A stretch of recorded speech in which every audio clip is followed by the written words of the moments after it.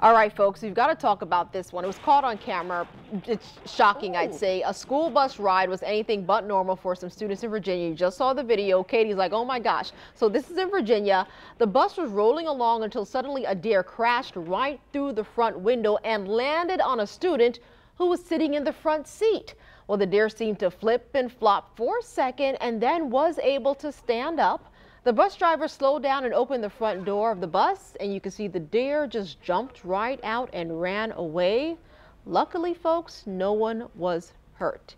Oh my word. They're all like, what just happened? I'm just like, what just happened? Goodness, Lauren, are you watching this? Yeah.